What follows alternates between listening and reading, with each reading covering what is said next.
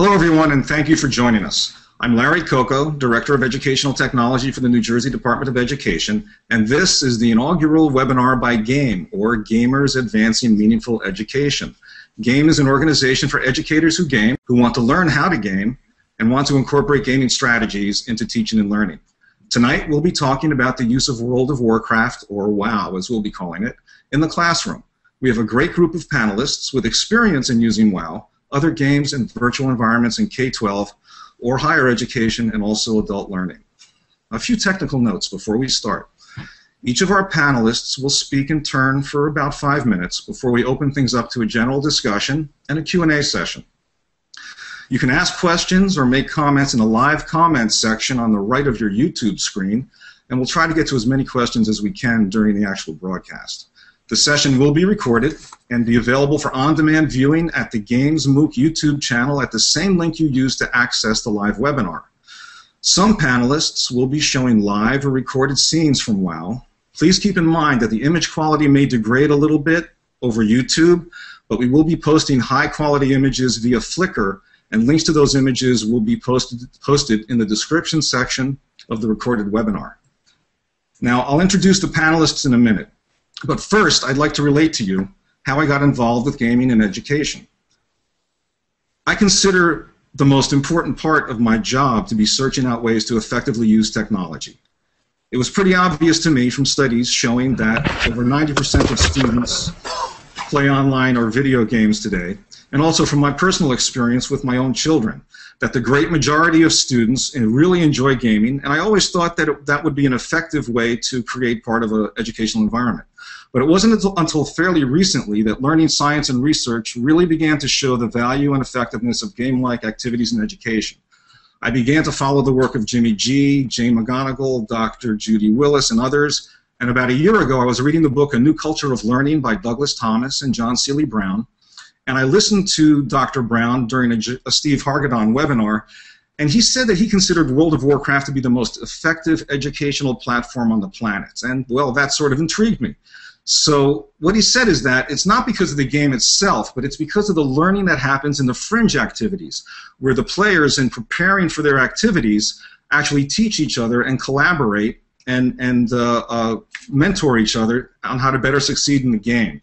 So I joined up, I started playing WoW, and quickly found it to be a very complex environment, and I got my daughter, who's of college age and a WoW enthusiast, to help me at first, and then I found Cognitive Dissonance, which is a guild of educators in WoW dedicated to the educational use of WoW. I joined up, and I found that you know, they use it in middle school, high school, college, training activities, military training, all kinds of adult education, as well as K-12 and other educational activities.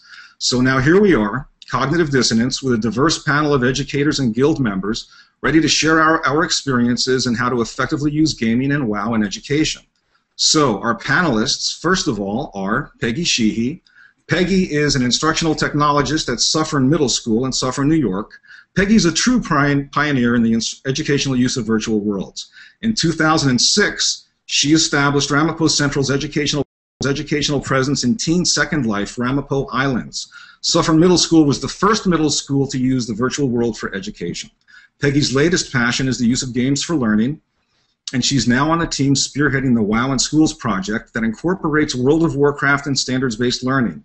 Her vision encompasses all now on the team spearheading the WoW in Schools project that incorporates World of Warcraft and standards-based learning. Her vision encompasses all learning that is student-centered, social, product-based, playful, and creative. She's also the acting guild master for Cognitive Dissonance, our educators guild, and Peggy speaks frequently about WoW in school and educational gaming at conferences, including this year's ISTE conference. Our next panelist is Melody Collier. She has 16 years experience in education, both in the classroom and in administration. Currently, she is the state and federal programs district coordinator for Hawley Independent School District in Hawley, Texas. She has an extensive background in gifted and special education, testing and assessment, curriculum and instruction, as well as district policies and procedures for state and federal compliance. Next is Chris Lukes. He's Associate Dean of Career and Technical Education at Colorado Community College System. and he's going to be showing us how he uses WoW to teach financial literacy at the college. Deborah Bakken has been involved with online gaming for 15 years. She has a master's degree in health education and soon will complete her second master's degree in nursing education. She's a nursing instructor at Asheville Buncombe Technical Community College. And at school, Deb has become known as the instructor who likes to combine gaming with learning, and her students appreciate her methods as reflected in their positive course evaluations. Valerie Knoll is an instructional designer at Crew Training International in Omaha, Nebraska. She has 18 years experience designing and delivering training with a special focus on adult learning and military audiences. She designs instruction for the 55th Wing at Offutt Air Force Base in Nebraska, and she has the credential of Certified Professional in Learning and Performance from the American Society for Training and Development. Last but definitely not least is Beverly G.A.M.E. Carter. She's the principal of Human Mosaic Systems, and Beverly is an architect designer of 3D immersive virtual spaces. Her work focuses on the psychology of the avatar in virtual worlds, the complexity of immersive learning spaces, as well as the impact of the aesthetics of 3D immersive environments on complex human systems. Her previous work has also included work for the National Defense University and the Smithsonian Institute. And behind the scenes, we'd like to acknowledge our organizer for tonight's event, Kay Novak. Kay is an instructional designer for Front Range Community College, organizer of the Games-Based Learning MOOC. A MOOC is a massive open online course. She's also program chair for Virtual Worlds Best Practices in Education, chair-elect for the ISTE's Special Interest Group for Virtual Environments, and on ISTE's Mobile Steering Committee. So, Peggy, are you ready to talk to us a little bit about your experiences with WoW? Ready, willing, and able, Larry. Thank you. Thank you. Thanks for that great introduction. And I'm so excited to be here with all of my guildmates. For many of us, this is the first time we've virtually seen each other's real-life persona, so it's really quite fascinating. I think the purpose for me tonight is to pave the way. I'd like to pave the way for educators, for teachers, for those interested in starting to explore World of Warcraft as a learning platform.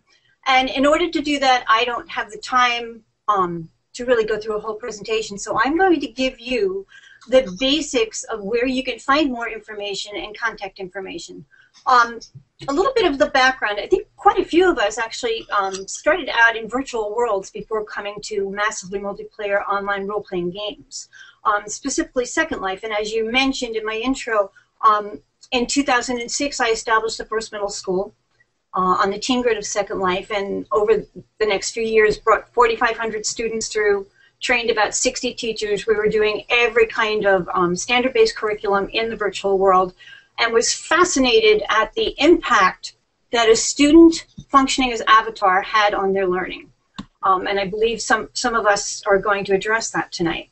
But the side product of all this was that I very often was asked to speak at conferences. Curiously, when you are the first, you are the expert. So I was considered the expert for a while and really had to dance very fast to try to keep up with that label. And a lot of the conferences that, to which I was invited to speak were also gaming conferences. And initially, when trying to advance the use of virtual worlds for education, one of the biggest hurdles we had to address was differentiating virtual worlds from games, because games had such a bad reputation. Games were what was sucking the brains out of our kids, keeping them away from true educational tasks and true learning, and we really found that we had to make that distinction, because if you looked at a virtual world, to the uninitiated, it appeared very similar to many of the games that kids play. But this then brought me to these gaming conferences and educated me about what are the differences between a massively multiplayer game and a virtual environment, where in the virtual environment it's a user-created experience, and with an MMO it's a game engine or a game mechanic that's functioning. Fast forward to a lot of the educators in Second Life were discussing these differences one night and just decided it was time. It was time for us to go find out what all this fuss was about. Through a very brief process that was almost accidental, we ended up in World of Warcraft, and that's how the Cognitive Dissonance Guild was formed. And there were 12 founding members, and we now are proud to boast over 450 members. Now, many of them are alternate characters, but we do have probably 300 unique characters in Cogdis. So let my first function here this evening be to officially invite you to join us. You do not have to have gaming experience. We have players of every level. The only requirement for membership is that you are in some way, shape, or form connected to education, but more importantly, connected to moving education forward and investigating game design principles that will transfer into your own practice. Secondly, I'd like to talk about where I ended up with World of Warcraft shortly after entering it, and that was I actually met Lucas Gillespie, who is the head of instructional technology at Penner County Schools in North Carolina, at a Games Learning and Society conference out in Wisconsin, the conference not to be missed if you can make it. And he and I kind of put our heads together and we're trying to figure out how we could get this into school, because we, as educators who had entered the game environment, your teacher lens immediately kicks in and you see the learning going on. You see this beautifully scaffolded constructivist learning. And how could we harness that and bring it into school, especially with a platform that had the word Warcraft in it? So again, we knew we'd be fighting the hype. We knew that we'd be probably climbing some mountains to get this some level of acceptability. So what happened again, and I'm going to share my screen now, is Lucas Lawson did the lion's share of this work. But they literally locked themselves in the closet one summer, let me just get this correct here, and wrote the curriculum. And the curriculum, if you look at here in a poplet, this is a massive English language arts geared to 8th grade curriculum. So all of the standards that would be addressed in an 8th grade English language course have been addressed in the WoW in School project. This is the wiki, and we'll put all these links in the chat for you guys, and Kate will get them out to the YouTube. But this is where you would find anything you would need, including a PDF of the entire course with teacher notes, with rubrics, with the actual quests, the standards that they are aligned to. And the reason we did this was because in our experience, teachers aren't sitting there saying, no, I don't think this is a good idea. No, I don't want to do this. No, this would never work. They're saying, what does it look like? Show me how. Model something for me. Give me a guide. So that's really what has been done here. Last year, we were very, very luckily introduced to 3D Game Lab out of Boise State University. And Dr. Lisa Dawley and Dr. Chris Haskell have developed this beautiful learning management system that is quest-based and was the perfect vehicle for the WoW in School project. So we moved what had been in Moodle into 3D Game Lab. And that's what basically the WoW in School Hero's Journey course looks like.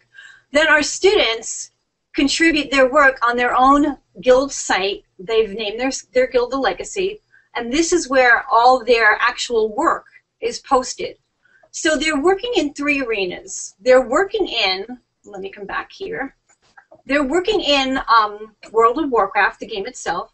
They're working in the 3D Game Lab courses and creating their work in the Legacy.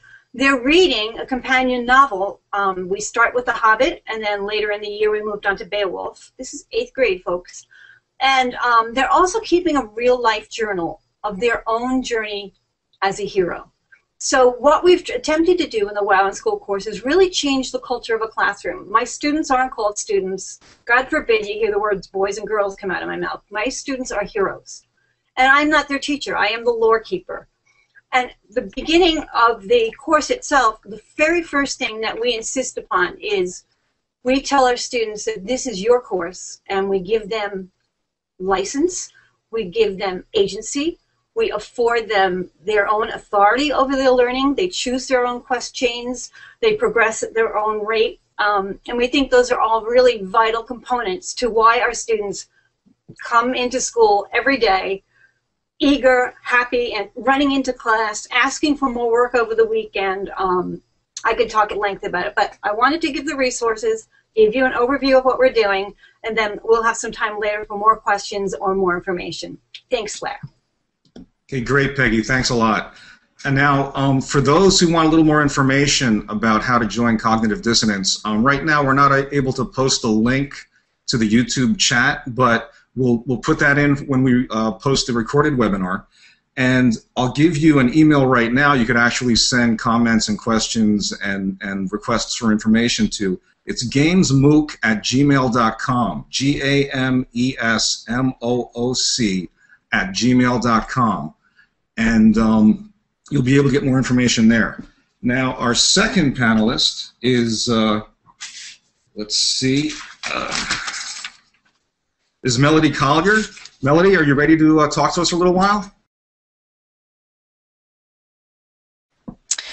I am, Larry. Good evening. My name is Melody Collier, and I am the State and Federal Programs Coordinator in Hawley, Texas. And tonight I'm only going to talk to you a little bit about assessment in the game of WoW, and I'm going to do that through the medium of actually showing you what it looks like. We're going to complete some quests, and we're going to talk about some add-ons, and we're going to look at the immediate assessment feedback a student would receive while playing the game. So I have a quest, and it's called Bad Medicine, and I need to get 7 jungle remedies. If I look at my quest log, it gives me a description of my quest. This is my criteria. This is what I should be following, and this is what I'm looking for. I need to obtain 7 jungle remedies from the Curzon compound. And so if I take my mouse and I toggle over the enemy, a knife appears and lets me know instantly that that's a bad guy. And it says that I have 2 of 7 of my remedies. I'm going to go over. I'm learning the skill of stealthing, and that is one of my skills as a rogue. So at the same time, while I'm doing my quests, I'm also learning about my tune. I'm getting immediate feedback on whether or not I'm doing it correctly. And some of the skills that I have while in stealth is sap. And so I'm going to learn to use my sap as well while I'm at this. So I'm going to go over. Here's my enemy.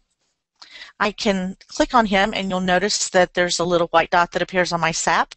I can hit him with sap. And it kind of knocks him out a little bit. I can sneak up behind him, and I can use my next use my next skill, which is ambush. And so I'm going to ambush him. I could pick his pocket first. Let's pick his pocket. That's a skill that I need to work on. So I picked his pocket. It gave me some wonderful loot. I'm going to ambush him, and immediately I start attacking. I'm using my spells to eradicate him. And he's dead. So I'm going to pick it up, and I notice I did not get a jungle remedy. So therefore, immediate feedback, I know I need to do what? Go and find another enemy. I have another quest over here, and it's to pick up dossiers. I'm not going to be working on that one currently for this time. Found me another enemy. He saw me. I'm going to kill him. Okay. And again, I did not get a jungle remedy. And if you'll notice down at the bottom of my screen, there's a blue bar. This is giving me instant assessment and feedback and letting me know, you know what, you're getting ready to level. Let's sneak up on this guy. I'm killing him. Again, we're trying to find jungle remedies. I leveled. Okay. And this lets me know that I have cheap shots coming up. Let's try to get one more so that you can see what it looks like when you actually are successful in doing the quest. I have not been successful as of yet in receiving the item that I need. Still, I have not been successful in receiving the item that I need. Again, there's the instant feedback, the instant assessment. Am I doing things correctly? Am I completing the quest as I need to be? Let's move on first and look at this is called Recount. It is an add-on, and it lets me know how I'm doing overall. In melee, which is when I'm hitting them with my knives, says I'm at 48%, mutilate 23, and mutilate offhand is 12. And you can scroll through, and it will give you different data for your toon and your character, or you can just click on that specific toon and it gives you graphs and charts. So immediately I have assessment. Immediately I know how well I'm doing. Immediately I know that the majority of my toon does the majority of their damage in melee. That I'm using mutilate, ambush, sinister strike, gouge. Those are some things maybe I need to work on. My damage on them is not very high, and neither is my percentage of use. Again, you look down here, it gives you an idea on your hit, your crit, many times you've missed, different things like that. So again, I'm getting immediate feedback. That's one of the things that drew me to WoW as a teacher and an educator, is the fact that you receive immediate, instant assessment and feedback. It's not a multiple choice test. It's not standardized testing at all. It's actual immediate assessment. In life, we all know this. Assessment is immediate. It's not a standardized test. It's not multiple choice, and you don't get 5 or 6 times to go back and do it again. That's one of the things one of the reasons why I think WoW in Schools is such an awesome project, and one of the reasons why I joined the Cognitive Dissonance Guild is so that I have the connection with other educators, and we can discuss how you see assessment in the game every day. Again, sorry, lost my train of thought. You have the opportunity to see how well you're doing. Let students know if they're using their spells correctly, and it's not in a negative form or a negative way. It's fun. We all know education should be fun. Unfortunately, sometimes it's not, but we all know that it should be. And this really is an excellent way of letting students grow and have success without feeling defeated. If you die, you die. You just go back and you do something different. You adapt and you improvise. If I am not in stealth mode, you can tell he's going to see me right away. And if I just run in, he's going to attack me. That's immediate assessment in that, you know what, you really should have been in stealth mode. If I was a lower level character, he would kill me. And fortunately for me, I'm not. And I received a jungle remedy on that one. Again, instantaneous assessment feedback that I did something right, that I did something positive. But at the same time, I feel good about myself. I killed him. I am completing my quest. I'll go and turn that in. I've leveled. It really does make a difference in how students interact with the curriculum, how students interact with education overall. Again, we have questions. We'll save those for later in the Hangout. Melody, that was really Back great. To you. Melody, that was really great. And I think a little later we'll get into a little bit of talking about how assessment in game can possibly transfer to standardized assessments. I know that's a big issue for gaming in education, and I could go on and on about that right now, but let's get to our next presenter, who is Chris Lukes. Chris, are you ready? I am ready. So, basically what I use World of Warcraft in gaming for is I will use it to teach accounting as well as business. And my focus really revolves around games, economies, as well as marketplaces. So in World of Warcraft, really what we're talking about a crafting system, and we're also talking about the auction house. So where I'm standing now, so let me mouse around so you guys can see, is I am standing inside the auction house. So I'll zoom out a little bit, and we have 3 auctioneers across the front that whenever you right-click on them, they give you access to the auction house. So they categorize everything. As a player, you can purchase, you can buy and sell. You can go ahead and put pretty much anything you want on. So it gives you a tooltip here, so when you scroll over it, it gives you all the attributes. So this is the value added good from business language. So we're looking at finished goods here, and they sell them. So there is the auction house, which is the main channel for selling in World of Warcraft. You also have informal trade. Some of you may have noticed some of the chat down in the lower left-hand corner that's popping around. You have people who are going ahead and putting information in there so that way they can go ahead and sell stuff through informal channels. And the reason why they do that is just like in real life, the auction house acts as a consignment shop. They take a percentage of everything that you sell. So it makes sense. If you're a manufacturer, you lose a percentage of your overall profit for that good because you're sending it out to retailers. We have retailing, we have wholesaling, we have bartering, all that goes on in game. Main currency is the yellow is gold, and then the sort of the off-color silver is the next metal, and then there's coppers. They all work in units of 100, so in other words, 100 copper equals 1 silver, 100 silvers equals 1 gold. Gold is the total amount you have. You can go ahead and set up a standard auction house. You can either search existing auctions, you can create bids, or you can create your own auctions. And so with your own auctions, what you can do is you can simply take information that you have. You can go ahead and search for a glyph. This is an item that you can be manufactured. And it tells me this is how many people are, these are all the other sellers on the market. So just like you have in your standard marketplace, everyone here is selling. It's competitive. The big difference here is in World of Warcraft, since all the crafters can pretty much make all the same stuff with a few exceptions. Everything here is a commodity, so this is basically an introductory to a commodity-based market. You have value added, but the value added is typically based upon scarcity of resources. So you have special items that drop that are in limited quantity, so that's where your supply and demand comes in. And so we address that. We address what is meant by basically an open bid system. That means is that we can see whenever somebody else bids against us.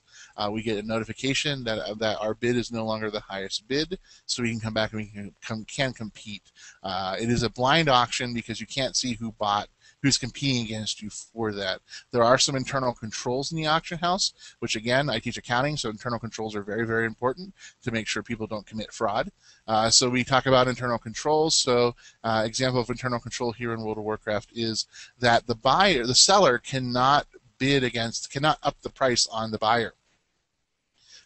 Really, you can't use any character that you have from that account. Now, sneaky people we'll go ahead and we talk about ethics as well. If you're not an ethical business person, you may have a secondary account which you're paying the subscription fee for, and you are going ahead and playing on that. So there's some complexity that is available in the market as well. So once we have an item, we simply just put it on the auction house. We can set a starting price. So we'll say 50 gold. And this is called undercutting. And so we talk about price competition. And we talk about the types of pricing that is out there. And then you create your auction. Now, the other thing we deal a lot with is I deal a lot with an accounting, so it will go ahead and we'll look at a specific manufacturing. So this is a profession called alchemy. This is creating special potions and different things like that in the game. So when I click on an item, you see down below we now have what the item does. So this is the finished good. And then we see the raw materials. So in this case, it's Stormvine, Twilight Jasmine, and a Crystal Vial. So each of these have costs. So they can either invest their time into spending a profession that allows them to go out and pick these herbs and level up to the appropriate level to be able to pick these herbs, or they can buy them on the open auction house. And what I do with my students is my students document what they're doing. Whether if it's their time, they're documenting their time. If they're buying off the auction house, they're documenting the purchase price that they purchased for. And then they're creating financial statements and financial documents based on this information. And so this is sort of some of the things we're doing in game-based learning, especially in World of Warcraft. There's sort of examples there. I also use other virtual environments like Second Life and OpenSim. Also sort of getting dipping my toes into EVE Online and looking at that as another option to look at business in these virtual environments, because really what these do is they really allow you to have a very safe environment for the students. They're coming in here, they're not losing money, I'm not losing money, I may lose gold because I'll give my students some seed money to get them started, but that allows them to start their business and allows them to experience that entrepreneurial spirit in a very controlled environment where there really isn't a whole lot of there isn't a huge problem. They can't really get themselves in a lot of problems if they make a mistake. So it sort of goes along with Czar's discussion about instant assessment. You're seeing in World of Warcraft it's very apparent whether you were successful or not. If you're tracking your cost, if you're tracking your sale price, you can easily determine are you making a profit or you're not making a profit, and we can discuss that. And the thing is the nice thing about it is they're not going into debt to do this. This is something that we can talk about. This is something that we can have them create business plans based off of and have them basically try out new strategies, look at researching the idea. There's tons and tons of metadata out there on the economics of all these games, and it's called metadata. And you can go out there, and there's lots of different websites out there, and you can grab this information. You can actually do some economic analysis as well. So we really sort of cover anywhere from the very basics of going, this is expense, this is revenue, this is a finished good, this is raw material, all the way up to going ahead and getting into more complex discussions like supply and demand, as well as looking at talking about consumer buying and marketing and selling and contracts. And so with that, I will wrap up and let someone else take over. Wow, Chris, this is even more complicated than I've learned myself. That you can have a secondary account. Is there like an SEC organization that's watching all of these activities in WoW? There is not, actually. They're more than happy for you to purchase as many accounts as you like, because you pay the licensing software, you have to buy, so there's additional costs that are available. So and plus you got to pay your wonderful $14.99. And the nice thing about the World of Warcraft is that some of that stuff is really sort of really averages out, because you got to remember on most of these realms, basically in World of Warcraft, they take all the players. There was at one time 12 million players in World of Warcraft. Since that time, they've lost maybe 1 million, so now there's only 11 million players globally. So they're all split out across all these realms. So you're talking tens of thousands of people per each realm, and so they're all buying and selling. And so anyone who's really trying to manipulate the market it's still a relatively large enough economy that all that stuff sort of washes out. And so it might happen once in a while, but for the most part, all that stuff gets washed out. Okay, and just one little point of clarification before, when you mentioned what Czar was talking about. Czar is the in-screen name for Melody. Just for those watching who don't know that little tidbit, but yes, I unfortunately have the bad habit of calling people by their screen names. So yes, that was what Melody was talking about. Totally understandable. So next we have Deborah Bakken. She's going to talk to us about how she uses WoW and gaming in nursing education. Deborah, can you go, please? Hi, everyone. I'd like to talk to you a little bit about, I don't actually use WoW for nursing. I use it more in a direct way, but I have to tell you that WoW has been my educator because the students that all of you are teaching that are coming up with all these games and these online environments, they will very soon be my students of the future. And with higher education, it is going to more of an online education. What I've done with this is I've began to bring nursing into the 3D Game Lab, and the 3D Game Lab what they've done is a design that has implemented the same thing that WoW has implemented as far as a leveling system. And so I can take instruction for my nurses and put them into a platform where instead of getting grades, they will have maybe timed components of an assignment that they would need to complete, just like you were doing a level on a game in WoW. They would complete those components. They would choose what they would like to work on and when they would like to work on it. And at the end of that, it would actually, they'd have to pass that level to go on to a new level. And that's basically the mechanics that you also see in WoW. WoW has been my educator in a lot of different areas as far as the technology aspect of learning the voice chats, of learning the different medias. And I can see that as a benefit to my students. Like I say, I'm just beginning with this as a new educator. I've been a nurse for many years, but I've only been teaching for the last 6 years. And right now I'm still in school, and I'm working on the strategies, the teaching and learning strategies.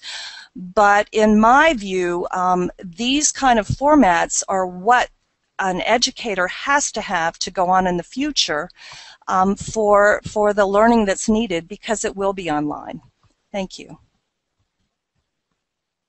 Okay, thank you very much, Deb.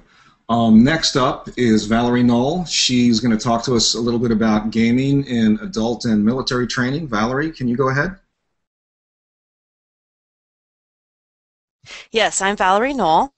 I'm known in game also as Amberhawk and as Bellissima, Amber or Bell for short, and I find that I actually answer to Amber as faster than I do my real name.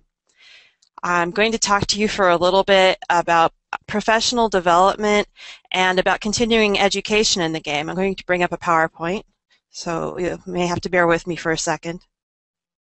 Now there should be a slide there with a logo and a chart. It may look kind of complicated. We've got it. Thank you. Okay, great.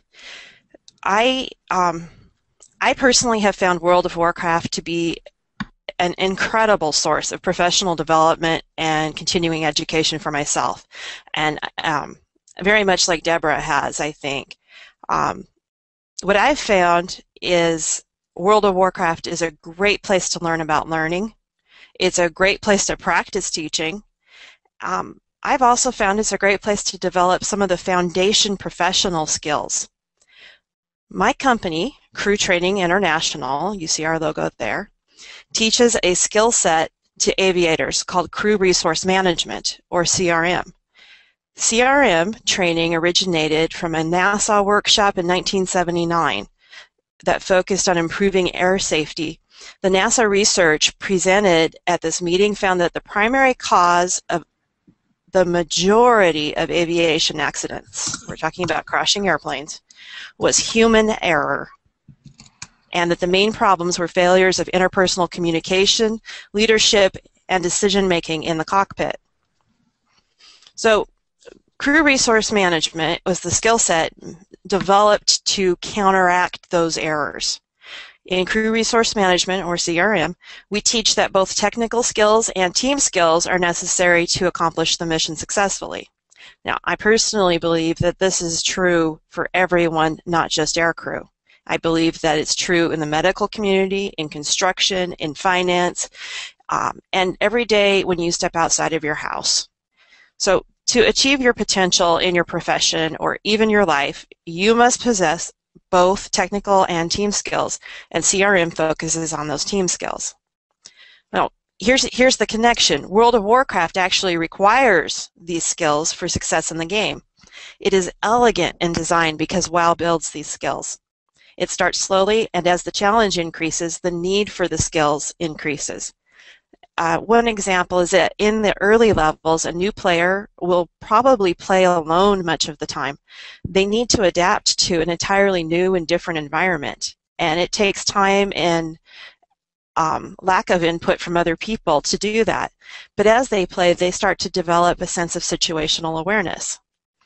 Of interest also, though, is that by the time you reach the end content of the game, when you're max leveled, the challenge is absolutely incredible, and it requires every single one of these team skills.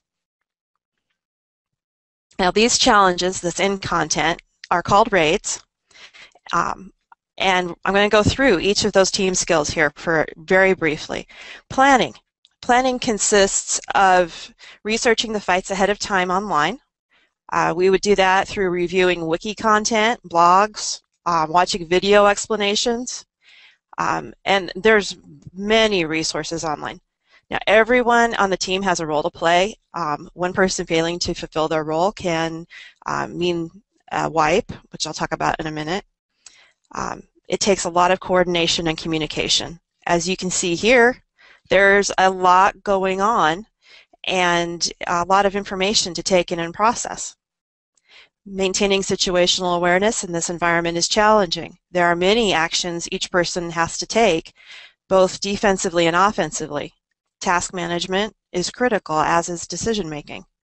We wipe often. That's when everybody dies. The boss wins. We fail. And we debrief that. We talk about it. We figure out what went wrong and what we can do differently that might help us succeed. Now, the players themselves, in general, don't think about these skills. They just do what's necessary to win the game. However, I think Blizzard has done an incredible job of building game progression that fosters these skills and develops them. And we teach these skills where I work, but I don't have any relevant recent flying stories to support these lessons when we teach aviators. I do have relevant war stories, though, often from last weekend when I was participating in a raid with my guild.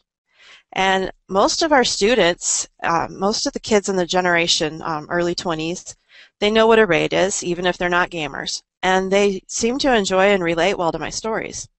So I find just an immediate benefit out of my play. But also, I do find that this supports my professional development. I believe my team skills are much sharper in my job as a result of my play. I believe I cope better with people's differences. I anticipate and recognize the impact of human error, and I can better counteract it. One of the very interesting things about these sorts of games is the avatar or the toon. And here is one said avatar. When you look at this character, and just think to yourself for a minute, what are your assumptions about the player behind this character? Perhaps you have an assumption about their age, about their level of education, about their gender. Just think for a second, what are your assumptions about this toon? Okay, this person, the person behind the curtain, if you will, is a 70-year-old woman who was raised in an abusive home where she learned that anything wrong was her fault. She held that belief well into her 60s. She was always very active. Hiking, bicycling, rock hunting, gardening. She always worked. When she was a stay-at-home mom, she sold Avon and drove school buses, and she was a Girl Scout leader. Her last job was as an engineering technician, learning computer-aided drafting and writing engineering documentation. She loved to work, her curiosity was unlimited, and she loved to learn. She multitasked like crazy before multitasking was even popular. And then she got very sick. She was chemically poisoned through no fault of her own and eventually had to go on disability. She suffered from a form of brain damage. She would take 4 hours to buy groceries, unable to make simple decisions or remember what she was in the store for. She also developed peripheral neurofibromatosis, a condition which causes her a lot of chronic pain every day. This woman went from being on the leading edge of the information revolution, being the person who taught everyone else how to use computers, to barely being able to manage her email. And you know how fast technology is advancing. It absolutely just passed her by. This is Rain Shadow. This toon is my mother's toon. When I realized it might offer her some distraction from her pain, I got her a subscription to Warcraft. I'll tell you now, it took her 2 years to level her first character to maximum. It was like we had dropped her off on a strange exotic planet. The simplest things were difficult for her. She had to learn how to use chat. She'd never had instant messaging in her life. This was the first time in her life she learned to use instant messaging in Warcraft. She had to learn again to pay attention to more than one thing at a time. She had to develop cross-checks. She had to learn how to interact with the people in the game, and that was a big deal. She was not a skilled player at first, and people are harsh with their opinions and they hand them out very freely. When she started working with groups, she took a lot of criticism, and most of it was not constructive. She had to learn to handle it. She gained skill, she gained confidence, and she learned. And her brain actually started to work better again. The incredible thing about all of this is not only did World of Warcraft bring my mother back to life, but this game has actually taught her social skills and behaviors she never learned before in real life. And it allows her to practice and improve those behaviors in a safe environment.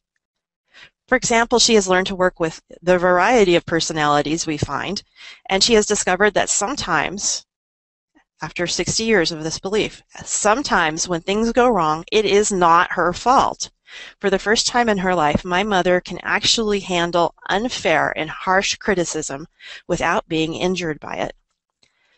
She may not be able to work, but my mom's curiosity is still unlimited. She loves to learn. I've watched my mother blossom in the last 3 years in spite of her disabilities, in spite of life setbacks. She is fully herself. She is truly a beautiful person, and I love that the world can know her through Warcraft. I really wanted to share her story with you to demonstrate that World of Warcraft, or any game like it, really can be a venue for lifelong learning. Thank you. That's all I got. Wow, that was so powerful. I can't thank you enough for sharing that very personal story of your mom. And I think that, you know, beyond the umbrella generic term of adult learning and adult training, shows how personal and dynamic this environment can be in special cases and in helping people overcome problems in real life. So thank you for that. That was very powerful. And our last presentation is from Beverly Gay McCarter. And Beverly has a little bit of a different perspective in that she works with complex dynamic systems and not really students, but she has excellent information for all of us. So Beverly, can you take it away, please? Yes, thank you, Larry. I appreciate it. In fact, it's very good to have me come in last because I'm going to be following nicely what everyone's been talking about. So let me do what Valerie just did too, and turn on my screen share so that you guys can see what I'm going to talk about today. So hopefully that's come up and you can see it. We'll be talking about wicked problems in complex systems in WoW. And let me go to the next slide. These are my background. My company is Human Mosaic Systems. I've got an MS in Counseling Psychology and Human Systems, an MFA in Studio Art, and I'm certified in virtual worlds as an architect designer, and I'm also certified facilitator of self-organizing systems. While I worked at the National Defense University, I was helping to run the Federal Consortium for Virtual Worlds, and I helped train Pentagon leadership, the generals, in the application and use of virtual environments. Now, this page shows my books and articles and some of my awards most recently that are going on. The upper left-hand side book is the one that should be coming out in a few weeks, Leadership in Chaotic Organizations. And now let's get on to the talk. So let's look at what the complexity of human interactions is first. I'm going to make, this is a very fast talk, I'll give you a warning ahead of time, dealing with complexity and wicked problems because we don't have a lot of time to go into depth with it. So let's look first at perspectives. Narratives. Generally, people think in terms of narratives as being storylines. Narratives are actually our individual and our group perspectives of how the world works. It helps us make sense of the complexity of the world around us. And if I go too fast with slides, please tag me and let me know, okay? Because we're hyper-connected via the internet, these very different perspectives on how the world works are bumping into one another, causing great innovation through collaboration and trade, or causing great conflict. Oh, I see my slides are lagging a bit with the screen. Are we on the slide that says what is complexity? Can you tell me? Yes, we are. Oh, okay. Is it complexity? Thank you. All right, so let's dive into it. Now, again, I'm going to give you a very brief overview of it so we can get it to the WoW applications. All wicked problems are complex systems. But not all complex systems are wicked problems. The difference is the social aspect. People are involved, and thus they make it a wicked problem. The most ultimate, succinct, intuitive definition of complex systems that I've heard is this one. A system starts to have complex behaviors, non-predictability and emergence, for instance, the moment it consists of parts interacting in a non-linear fashion. And another favorite definition is this one. A complex system is a system for which it's difficult, if not impossible, to reduce the number of parameters or characterizing variables, that means the parts of it that make it go and run, without losing its essential global functioning properties. This means you can't simplify it, you can't remove parts of it in order to try to get a handle on it, because when you do that, you change the very nature of the problem that you're dealing with. Two key elements of wicked problems are these. One is self-organization, and as you can see here in this chart, there are several examples. Flocks, schools, swarms, crowds showing human group dynamics, emergencies, for instance. The internet, human interactions is another one. And this one, emergence. When due to the interaction of the individual parts, something new comes into being. It could be like crowd behavior, the stock market, again, our response in crisis for emergencies. So let's look at wicked problems. I love this chart. This chart, and you may want to zoom in on your screen so you can see details of it, it's the 2009 graph that General McChrystal did dealing with the counterinsurgency dynamics to try to stabilize Afghanistan. There is no part of this you can remove to try to get a handle on it to make it simpler. All of these dynamics are in play simultaneously. And this is a demonstration of a wicked problem. Wicked problems always occur in the context of human systems, reflecting the diversity of perspectives, paradigms, and views of reality of the individuals involved, and, most importantly, their unpredictability. So, what does this mean for us today? Welcome to today. As you can see on this slide, the left-hand side, it lists all the different platforms, Web 2.0, 3.0, the Idea Agora, open source, all the way down to Pinterest, Twitter, virtual worlds, moves, mogs, and mo's. It's different perspectives, collaboration, interactions, and conflict, people networked globally, and all of this results in increased complexity. It's the conversation. It's people interacting, sharing information, self-organizing, emergence. This is all driving complexity, and as a result, this all impacts behavior, thoughts, and perspectives. So what is emergence? Why is it important? Again, it's the new entity. It comes into being when individuals group together, share ideas, perspectives, and views of reality, and it transforms what was into something new and into something different. Emergence can result in wicked problems. How all those different perspectives and views of how the world works either combine creatively for innovation or they collide for conflict. And there are three core dynamics at the heart of complex human interactions or systems. And these three dynamics continue to modify and shape each other as they work. And you're going to see as we continue with this talk, these same dynamics are in play in WOW. Identity, information or the narratives, the stories that we tell in order to help us make sense of the world we're in, and the relationships we develop with others. So, how are moves and mo's powerful and influential? How do they impact us? The physical world reality of human dynamics is found in the virtual world of MMOs and moves. Through presence and transference, 3D immersive learning environments mirror human dynamics in the physical world. As a result, that means they also mirror the wicked problems we have in the physical world. They impact us psychologically, behaviorally, and physically, and they enable complex systems. Wicked problems, therefore, are found in these live interaction environments, and it's important that these environments are designed with the living system of wicked problems in mind. Now, these are examples of the psychological implications, and because the mind readily expands into these environments, we're finding these applications for them. These include pain management, behavior modification, psychotherapy and cybertherapy, and, of course, the whole plethora of simulations and learning environments that are being used. The main design elements you find in MMOs that influence wicked problems are group dynamics, complexity, those unseen dynamics that have dramatic impact, and the team dynamics that facilitate collaboration skills. And these, of course, were mentioned by some of the previous speakers as we were noting. It's been noted today also that critical thinking skills need to be taught, and project-based learning in groups is one of the very effective means of doing just that. Massive user virtual environments or moves are great environments for project-based learning. And from the theory of deterministic psychology, it's been revealed that there are three key elements for motivating learning. They're competence, the freedom to choose what you want to investigate or learn, and socialization. These fundamental elements are found in game design, particularly MMOs. So now let's look at wicked problems and complex systems as it relates to WoW. Again, you see the same chart. While an individual can practice on their own in solo questing, the guild can provide faster learning and a supportive environment. The guild becomes one's cultural perspective, group narrative.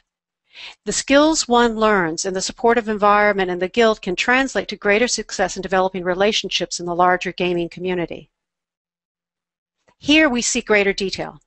Here you can see the same living systems dynamic at work, the individual avatar or the toon's identity, and some of the factors that influence it in world. And these, of course, include making money through crafting items, rewards from quest, auction house, add-ons, social recognition through achievements, skills, rewards, items, knowledge that you have, sharing it on the wikis and the forums, engaging in the environment through exploration, the storyline, the challenges, skill development, status recognition. For competency, of course, with professional skills, class skills, raid skills, battleground skills, dungeon, team player, leadership skills. It goes on forever, and you can look in detail on the slides to see this. The guild provides information, and that information shapes our perspectives of how this world works. It's the narrative of the community. It provides support and group affiliation for the individual. This, in turn, enables the social world at large for us to be able to interact with as well, with more confidence and greater competency. The larger public interaction, where our views of the other in many ways, in many different contexts actually, impacts whether we collaborate with them or we find conflict with them. Now let's look at these dynamic interactions revealed away, and this is my last slide on this as well. Let's break it down to its dynamic complex interactions. The social wicked problems down at the bottom of the screen can impact whether you find collaboration or conflict in the game. This shows the dynamics also, this graph, of the three motivators we talked about earlier for learning and action. You've got competency, you have the freedom to choose what you want to do, and you've got socialization. So as your knowledge and skills increase, and we talked about this, of course, Amber, a minute ago as well, your rewards increase, your reputation increases, and you can see this on the chart. All the lines show what's being increased in the relationships with them. Your public and social recognition increases as a result. And all of this in turn influences your social interactions at large, your identity within the game, and to some extent outside the game. It influences our sense of self as well. For instance, if you look down at the narrative, the bottom left-hand side, the narrative is not just the story, and you're learning the different perspectives of the different races and different factions within it, but you also have different classes within it. I'm a hunter, for instance, in the game, where somebody else may be a druid or a rogue, and each of those have different skills, different capabilities, and different perspectives on how they interact in the world. This influences your identity, and there's a transference that occurs between the avatar and the self. So you're learning about the other perspectives, but you're also absorbing these perspectives. This influences your public recognition. It influences how you play the game.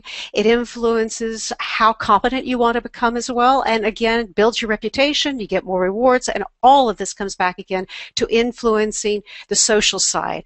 What quests you engage in, the team building, the guilds you join, the raids you participate in, how you handle the dynamics of the raids. Some of the people aren't very nice. Some are incredibly helpful. How you end up bonding with the general community when you join in community events. For instance, if you're in Stormwind and all of a sudden the Horde come to attack and kill the king, everybody rallies when it comes into the trade chat that the city is under attack. You bond with people. You feel the camaraderie. So again, all these complex dynamics are at play simultaneously, and this is why it goes back to the original quote for the session that was led off, that IBM and others would prefer to hire a guild master from World of Warcraft than necessarily a fresh MBA without the type of background. And it's because the players learn all these different skills. Again, thank you. And there's my avatar with my kitty. And my upcoming book that's coming out hopefully the next few weeks. We're in the final rounds of proofs on it. It's Leadership of Chaotic Organization. And this is my contact information as well. Thank you very much, Larry. I appreciate it. Beverly, thank you very much. I'm definitely going to buy that book, and a few of those graphics are definitely on my my want list in terms of explaining the dynamics of WoW and other gaming situations and how they can improve learning in a lot of situations. Now, we've been getting some questions in the chat session, the chat window that is, in the YouTube session. So I just want to remind viewers on YouTube that if you have any questions, please type them into the chat box. And also any Second Life viewers, if you have any questions, could you please type them in, and we'll try to answer them, you know, in the next, we have about 28 minutes left in the session if we go that long. One question we got in chat, and I think I'll ask Peggy and then Chris to answer this first, and then anyone else can chime in who can relate, is how do you get WoW in schools? Beyond getting it unblocked from a technical perspective, whose accounts are used, how did you actually get to use it in the school? Could you answer that question, please, Peggy? Sure. Full disclosure, my principal is in the guild. He's been playing WoW a lot longer than I have, so he knew about the learning that takes place. So I didn't have that hurdle. The hurdles that we did have in terms of my school were purchasing things, because as everyone knows, WoW is not inexpensive. We were lucky enough to have a little seed money from a video that my kids had created, and they won $1,000 from the contest it was submitted to. And then I basically went to the PTA. The head of the PTA at that time, this is 4 years ago, was a very smart, very savvy gal. I sat her down, I showed her everything, I showed her the rationale, I showed her the learning that takes place, I showed her the curriculum. And she looked at me and she said, well, we're just going to tell them that we need software. So that's how it got pushed through. But then, again, what I always tell schools who are embarking on this journey is you start it in a safe environment. You start it as an after-school club. And then you gather your evidence, whether it be anecdotal or actual data. You gather that, and you have that as the impetus to put in front of the decision makers, who can then say, yes, you know, it took me 2 years before I actually had this inside the academic day. And last year, the first year that that I had it inside the academic day was with the Learning Center population, who are the children who are in that special classroom, the special needs population. And it was so successful. You know, the parents' feedback, everybody was so thrilled with it that people got wind of it, and then the gifted population started asking for it. And then the ESL population started asking for it, because you know, there's language, there's literacy, there's all these skills. So really what it was baby steps. It was handling the cost, and again, in my presentation out on slideshare.net, all the actual facts about what it costs, what kind of bandwidth it uses, these kind of technical problems. It's all listed there. It's all listed out on the wiki. But basically, it wasn't this insurmountable problem that you would probably anticipate. What I was waiting for was the feedback from parents. I was waiting for the pushback on, it's violent, my kid spends too much time at the computer anyway. And what you have to do is really be prepared for, arm yourself with real information so that you can actually have the answers to that. You know, have the information from Henry Jenkins that disputes all of the myths and the hype about violence in video games. Have the information from James Paul G about the learning that actually happens and why it happens and how it happens. My colleagues and guildmates tonight were so eloquent. I was so impressed with all of their information. But from a practical standpoint, from the teacher, from the practitioner, you take those baby steps. You start it maybe as a small after-school club. There's also alternatives that would accomplish the same thing that are free. You could perhaps use Lord of the Rings Online with the WoW in School project. It's a no-brainer if you're reading The Hobbit, and that's a free MMO. We're also going to be launching not really curriculum-based, but I have now 100 free accounts for Portal. So we're going to be running Portal in school this year. And what I found is the teachers, too, they're your biggest champions once they get it. And the way my teachers got it was the kids in WoW in school were starting to write so eloquently and so beautifully because they were so invested in their character and they had agency. And I would simply print out some of their writing, put it in the teacher's mailbox, and that would start the conversation. So again, be armed with information. That knowledge is power. So information is your best tool in getting the acceptance. And also, both Lucas and I have been very vigilant about posting everything we possibly can out on the WOW in School wiki so that you have it there. Lucas and I both also make ourselves available to anyone who needs us to Skype in with your school board or with your administrators to answer any specific questions to maybe ease the process along. Okay, thank you very much. And I think one of the main messages I got out of that is that there is a lot of student improvement going on in many different areas, and probably the best thing you could do is be very cognizant about how their writing increases and how their other skills increase, and use that as the motivator to get the pilot project off the ground in the school. Would you agree? Actually, I would agree, but I think we have to stop being so worried about the 3 R's and the improvement in test scores and these kind of things, which, Lucas has gathered data and it has shown across the board improvement. But I think more importantly, we have to recognize the hidden curriculum. We have to recognize all those skills that my guildmates tonight were sharing with you that are happening in middle school. The leadership, the collaboration, the socialization. And show me another situation or another experience that your students have in your classrooms that develops empathy, that gives children an opportunity to experience or to express empathy. Show me a standardized test that measures empathy. Really good point. Really good point. We're going to move on to another question because I think you've answered that one masterfully. And this is a pretty quick and easy one. They're asking, are all the quests and storylines dark and violent in WoW? Who wants to take that one? I can go ahead. This is Chris. So really, it's a big mix. WoW is known for their sense of humor. Blizzard is the company that makes the game.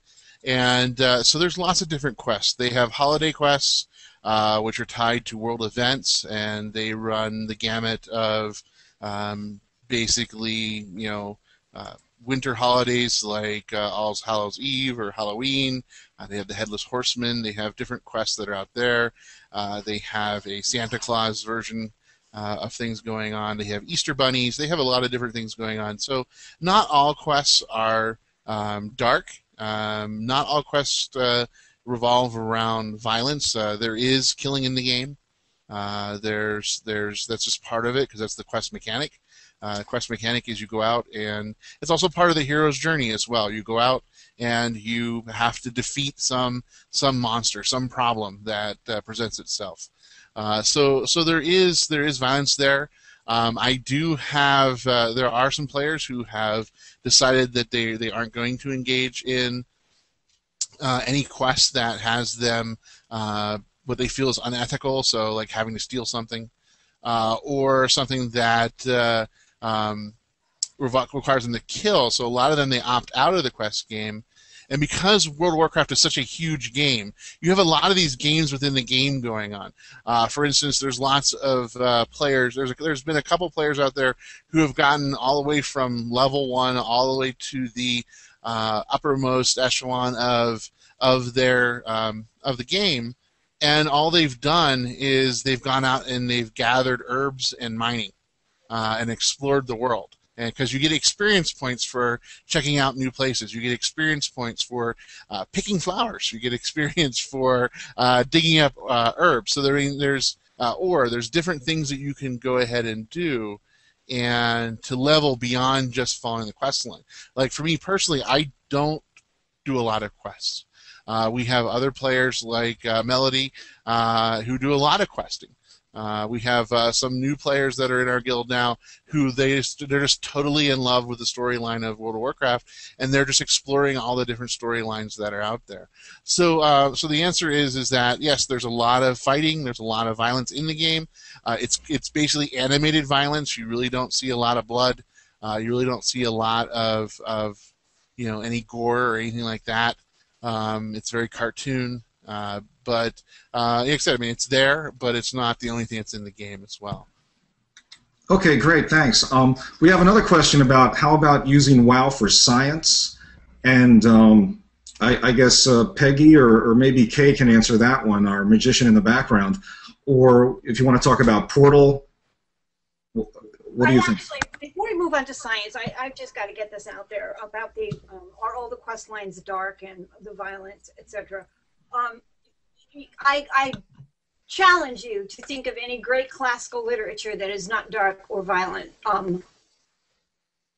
Let's look at Shakespeare, look at Tolstoy, look at the great books of our major religions.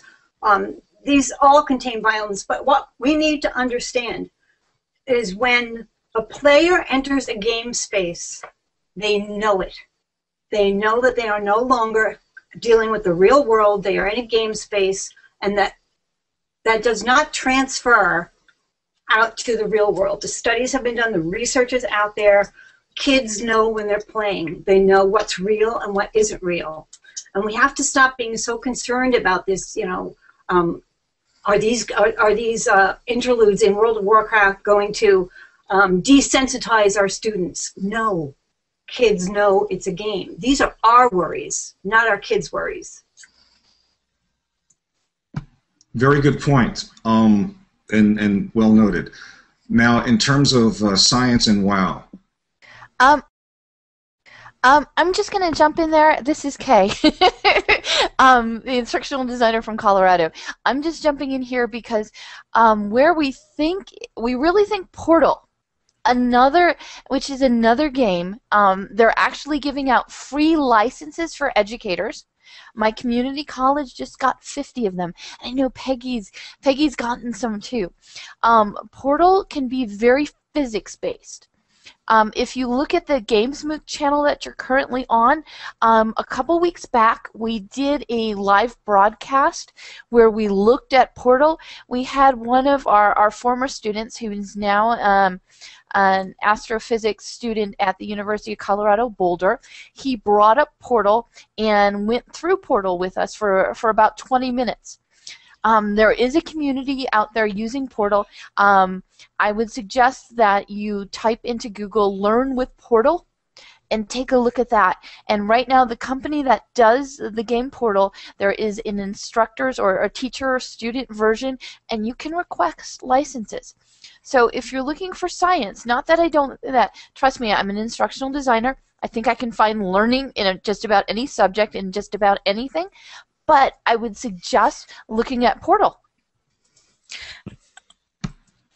Can I also address that question real quick? Go ahead, please. This is WoW.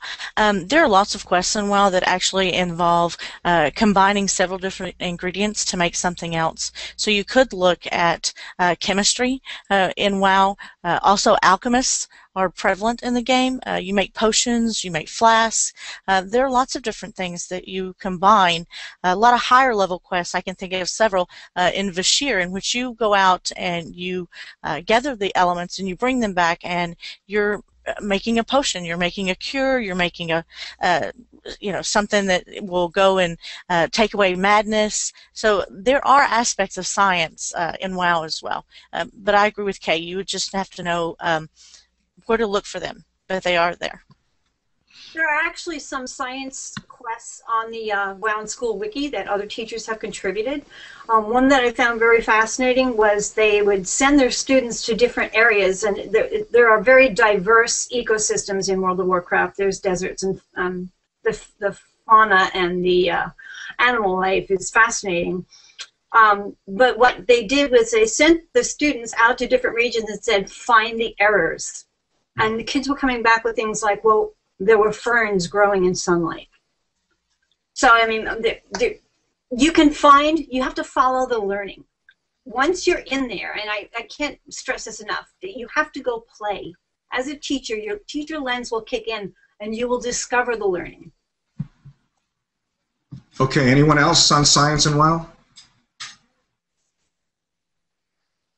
Okay, we're going to move on to one more question, and actually this one I think, Melody, is directed to you. They wanted to hear a little bit more about immediate feedback. You had talked about that a little bit in your talk before, and it's apparently piqued quite a bit of interest. So could you give us a little bit more on that, please?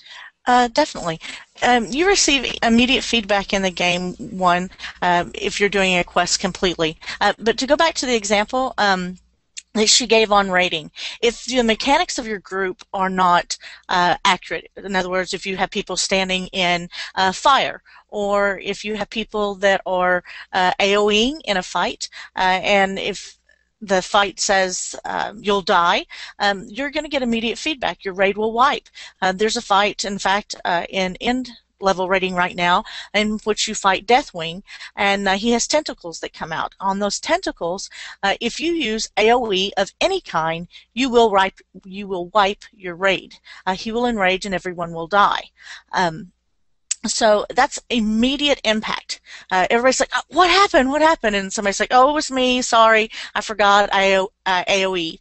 And AoE is area of effect, meaning that your spell does not only damage to Deathwing, but also to all the tentacles. So you're not only doing damage to one, you're doing damage to all. That's an AoE effect. And that's immediate feedback. You know that whenever you go back in, I don't use an AoE spell. I can only single target.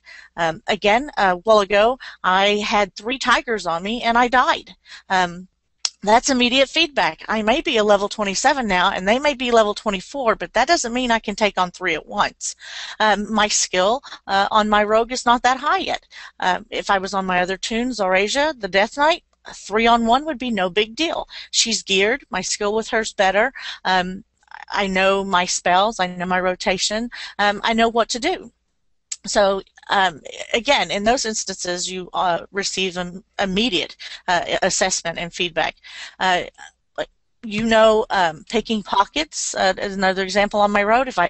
If I don't do it right, they turn around and they attack me. If I do it right, I get a reward. There's lots of intrinsic motivation that comes from doing something right, especially in kids. When they're successful, that builds that intrinsic motivation. And you don't always get a reward, such as loot or anything like that. The reward comes from inside, and that, you know what? I did this. I know my spells. I know what move to use here. I know how to stealth. And so again, like I said, it really is. It's very impactful. Okay, thanks a lot for that. And talking about immediate feedback and assessment, this plays into one of my ongoing themes. Since I work at the New Jersey Department of Education, when I bring up gaming in education, I'm always asked, well, show me the increase in student achievement. Show me the increase in standardized tests. And Peggy, you alluded to this before about how the learning happens and how the skills increase, and the fact that I guess what we could say is that what's happening is we're still using 21st century assessments to assess 21st century skills. I would venture to say that a gaming environment like WoW and other games teach students how to collaborate, how to work together as a team, how critical thinking skills, problem-solving skills, teaches them self-esteem, teaches them confidence in themselves, and those are all very important real-life skills that aren't necessarily measured in a standardized way. And I'd like to see if anyone wants to comment on that.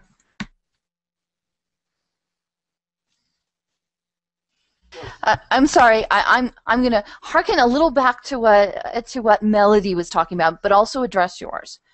What I'm going to say, and this is Kay, what I'm going to say is that when it comes to WoW and any kind of game, what we're really looking at is we're looking at the accomplishment, the hard fun. And there's an actual term that game designers use that's called Fiero, and Jane McGonigal has been popularizing this term. But what But what Fiero is exactly that fist-pumping moment. That moment right after you've worked so hard on something and you've accomplished something. That point of Fiero. And that's the accomplishment point. And I'm sorry, Larry, when it goes back to your standards, I don't know any assessment tests that the kids are taking these days that show that. I don't know any of the kids who are finishing that test, pumping their fist, and going, I have accomplished something. I have done something meaningful. I have learned something. So until our assessments do that, and I honestly believe Melody could probably figure out an assessment that could do that at some point in time. I think until that, I'm not sure we can answer what you asked. And I'll get off mic now. Then I'd like to jump in here and piggyback a little bit on what Kay just shared. In that whole process, we need to talk about failure and how failure is dealt with in school. Now, when I was developing my presentation for the ISTE conference this year, the first group that I practiced with was my students. And one of the things they said was, well, why do you have a whole slide on failure? And I said, well, let's talk about failure. And I said to the kids, okay, you just got your report card and you got a 69 in math. What does that mean? And collectively, the whole group of them went, fail. And then I looked at them and they said, well, what should it mean? And they kind of sat there and looked at me like scratching their heads and wondering what I was getting at. And I said, what should a 69% mean? And the answer is that means you have mastered 69% of the content. You need to now master the rest, and you will start at point 69. That's not how we handle it in school. In school, the 69 means you fail. And what do? You start over from the beginning, usually in the summer when you really don't want to be there. But how is this handled in World of Warcraft? Failure is not only an anticipated but a respected part of the cycle of play. You expect to fail because it's part of that feedback and it's how you learn. So if we could take a page from WoW and bring it into school about the whole way we perceive failure, I think it would serve us well with or without games in education. I would just like to say I agree with Peggy, and to address your question about standardized testing. When students are successful in one medium, that success, it spills over into other mediums. And I think a lot of time, and along the lines of what Peggy said, in school, at least public education, we hold up and ridicule failure to a horrible degree. We don't celebrate enough of the fact that, like she said, they mastered 69% of the content. That's significant. And yes, it is in school a failure, but really in actuality it's not. And that's one of the other aspects I like about the game. When we fail, we come back and say, okay, what do I need to do different? How can I improve? It's not a bad thing like it is in education. And I really think standardized testing plays into that. Into the educational concept that failure is a bad thing.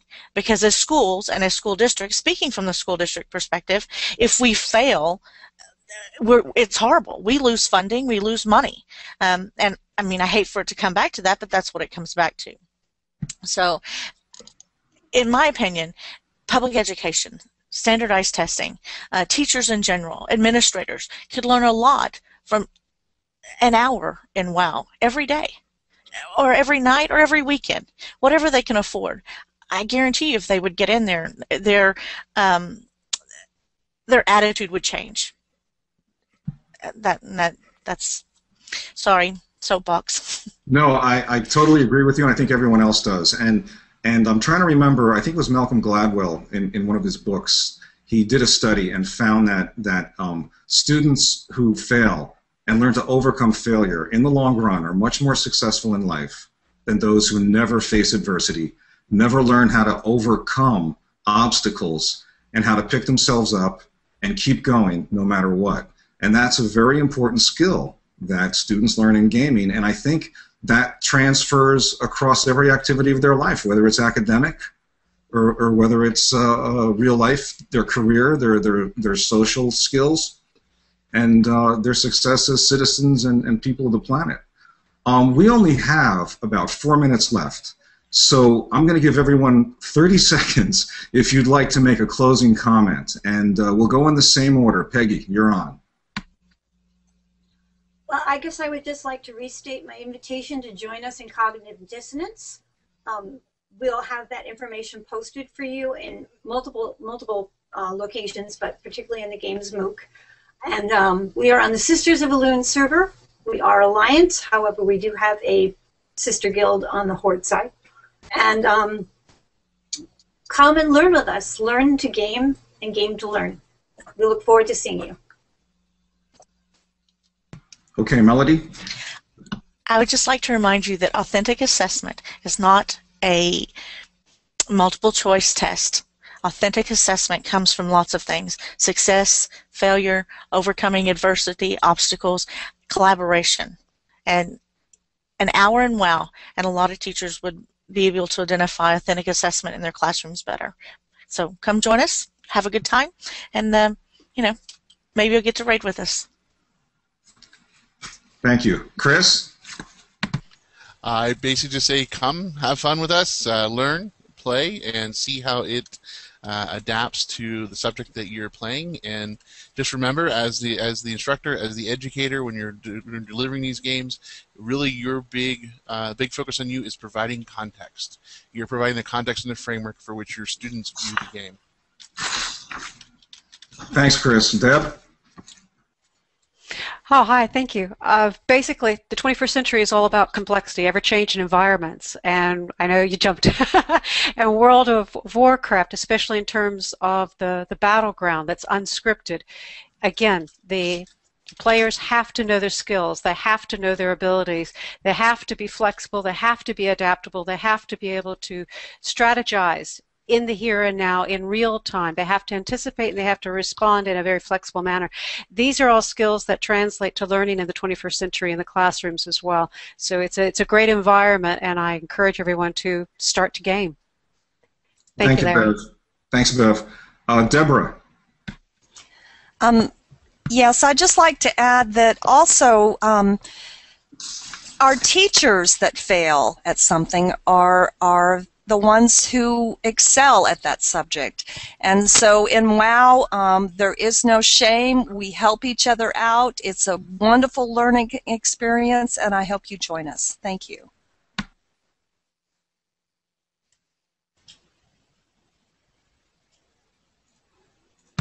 Oh, I was on mute. Valerie.